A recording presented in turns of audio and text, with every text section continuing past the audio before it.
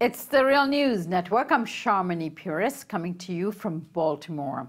A Brazilian appeals court decided to uphold the corruption conviction against former President Lula da Silva on Wednesday. The three judges not only upheld the conviction, but also agreed to the prosecution's request to increase the prison sentence from 9.5 years to 12 years.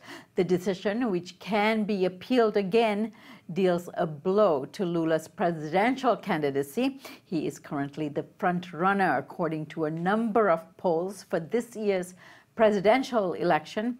Here's what Lula had to say after the decision was handed down. A decisão eu até respeito porque foi deles. O que eu não aceito. The court's decision, I can almost respect it because it was theirs. What I don't accept is the lie from which they made the decision. They know I didn't commit a crime. I could spend an entire day with the three judges, televising the whole thing, because what I want is for them to show me what crime Lula committed.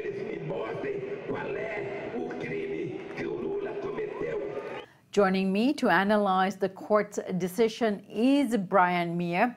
Brian is an editor for the website Brazil Wire and is also the author of the book Voices of the Brazilian Left. Thanks for joining me, Brian. Thanks a lot. Brian, you were at the protest that Lula's supporters had held and organized yesterday after the court decision was handed down. Lula, of course, spoke there. What was the mood and what are the people saying? What is the reaction to all of this?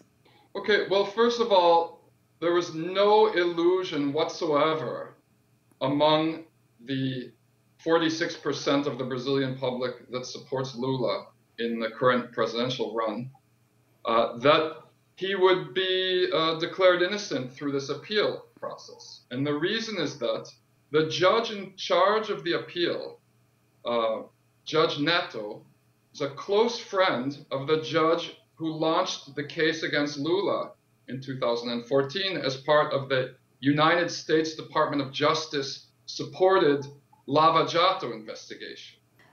Brian, clarify that. What do you mean about the U.S. being involved in some way in this prosecution?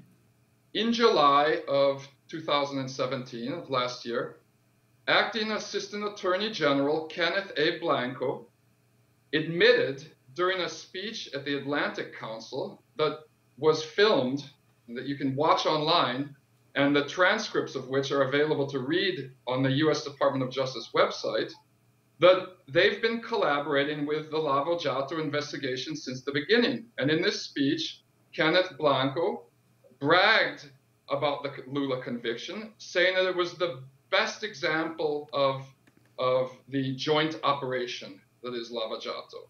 Now, this is important because Lava Jato has also raised corruption charges against former center-left president of Chile, Michelle Bachelet, and it's tied up an ex-president of Peru. And there are also corruption allegations going against Cristina Kirchner in Argentina. So it's beginning to look like one of the points of the entire investigation is to damage the political careers of center-left politicians in South America. Let's get back to Lula's case here. Were there any evidence provided for what Lula is being accused of, either in the original trial when he was convicted or even in this appeals process?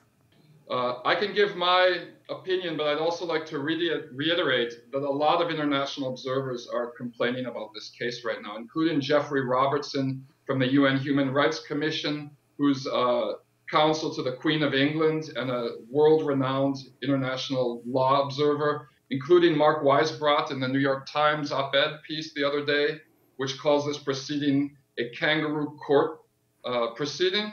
So it's not just me. It's all of the legal analysts who are analyzing the case. There is no physical evidence against Lula. The charges are that he received illegal reforms on a luxury apartment in the beachside town of Guarujá. Now, these reforms cost around $700,000, okay? But the court has been unable to prove that Lula ever owned the apartment in question or visited the apartment in question. And this was reflected in their ruling yesterday, even, when they said that, well, the reason that Lula never owned the apartment is because the man who was going to give him the apartment was arrested before it happened. In other words, even in the ruling, they said the crime did not happen. Okay, this is why it's being viewed as a travesty of justice and a politically motivated attack by 100 million Brazilian people, by hundreds of international rights observers, by the 12 Democratic congressmen who sent a letter to the Brazilian ambassador last week complaining about this process, by British parliamentaries, by Noam Chomsky, and many other people. It's a politically motivated attack, and most of the American media is treating it as if it was a legitimate court proceeding, which is frustrating. Brian, I should add to that there's a number of congressmen from the U.S. Congress that has also written a letter to the government of Brazil demanding that there be a fair and open trial and a process for Lula that is in accordance with professional legal proceedings, rather than this kangaroo court, as Mark Weisbrod says, that is being conducted now. Yeah, it's true. I know that Jan Schakowsky, who's the congressman in my former district in Chicago, was one of the people who signed that letter. And also Keith Ellison, Rokana, Barbara Lee, the Progressive Caucus of the United States Congress had signed off on this letter. But let's proceed. Yeah, okay. Yeah, and it was nice that they did that. It's nice that there's some Democrats who are paying attention to what's going on in South America at the moment. Why is it deemed a kangaroo court, Brian?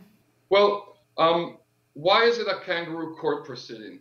First of all, as Jeffrey Robertson from the UN Human Rights Commission mentioned in an interview he gave immediately after the decision last night, Brazil has a very unique legal situation that dates back from the time of the Inquisition, in which the prosecutor can judge on his own prosecution in a trial that does not have a jury. And this is what Sergio Moro did as part of the Lava Jato investigation. He built the case against Lula, and then he judged on his own case. This is an archaic legal arrangement dating from the Inquisition that no longer exists anywhere else in the world. Okay, so in this case, we have a prosecutor and judge who's historically tied to the PSDB party, which is the conservative opposition party of former President Fernando Henrique Cardoso. There have been a series of investigations and evidence produced against top PSD politicians, including 2 former presidential candidates, with video evidence, audio evidence, bank records. For example, former candidate and former São Paulo governor José Serra was implicated on audio tape, receiving 52 million reais in illegal campaign contributions from the Odebrecht construction company, which is the biggest company implicated in the Lava Jato investigation.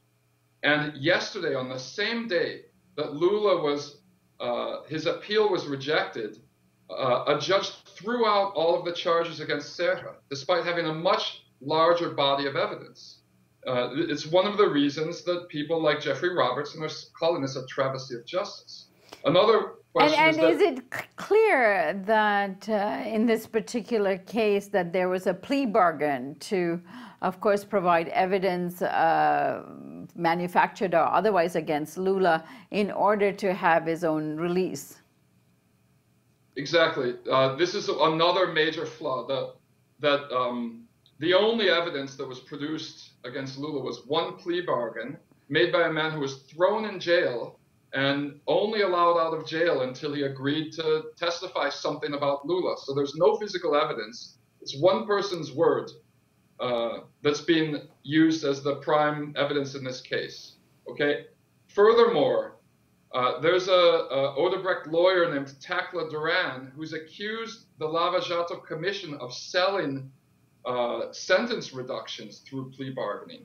And we've seen a dozen corrupt businessmen have their sentences reduced dramatically in the last 3 months by Sergio Moro and his legal team, including yesterday, one sentence was reduced from 46 years to 2 years.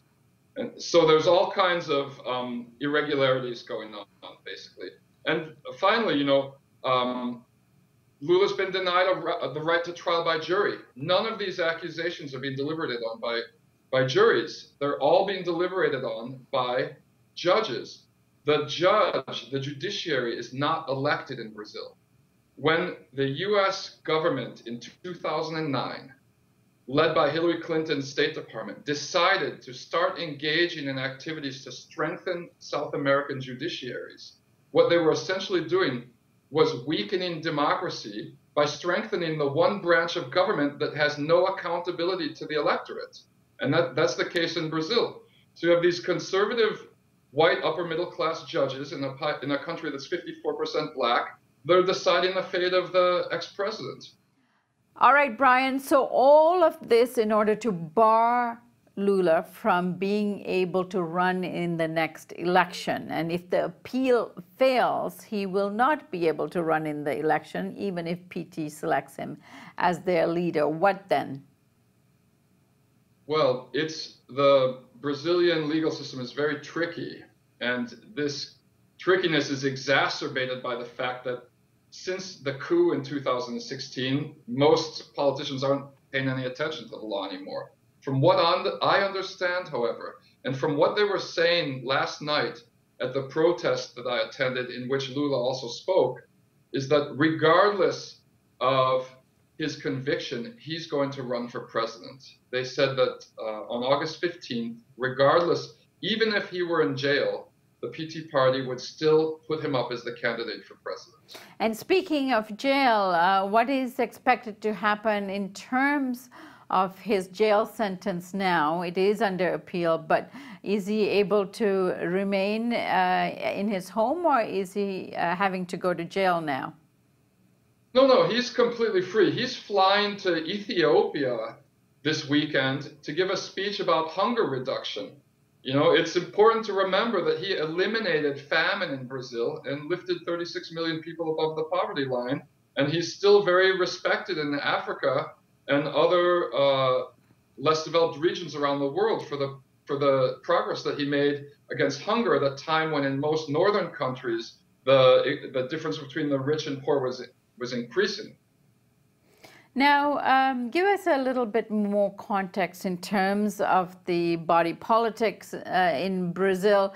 Now, although various members of the political elite and parties in Brazil are all under investigation for one aspect of corruption or another, some far more severe allegations than what Lula is accused of, but PT is the only party barred and their leader barred from running in the next election, while Temer, who's also accused of corruption and very serious allegations, is running the country.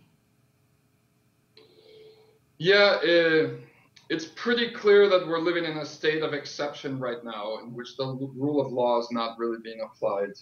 Temer officially was banned from running for office again for corruption. Most elected officials have parliamentary immunity or diplomatic immunity, whereas even if they're charged with corruption, they cannot be arrested. So in the case where, for example, 2014 US-supported presidential candidate from the conservative PSDB party, Aécio Neves, was caught on tape threatening to kill a witness and negotiate millions of dollars in bribes, they had to go through a process to remove him from the Senate before he could be tried for corruption charges. He was removed, he was tried, the Supreme Court declared him innocent, and he was back in the Senate again, even though there's audio and videotape that anyone can access on the internet showing how corrupt he is, with tens of millions of dollars changing hands. So it's a complicated situation. A lot of people are saying we're in a state of exception. It was a coup that happened in 2016, and the current government's just not paying very much attention to the law. And or applying it by 2016, you're referring to the coup, or legislative coup against Dilma Rousseff. Exactly, the coup against Dilma Rousseff.